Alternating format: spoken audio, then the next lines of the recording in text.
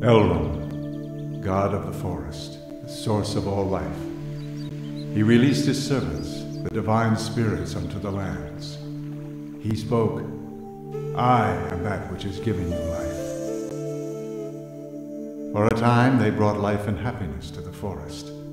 Soon the forest was visited by fate. The divine spirits created a beast in their own image.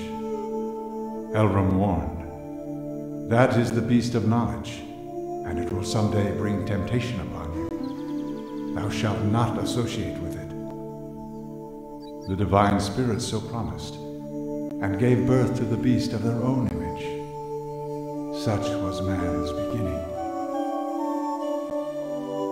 Time passed, and the forest was again visited by fate.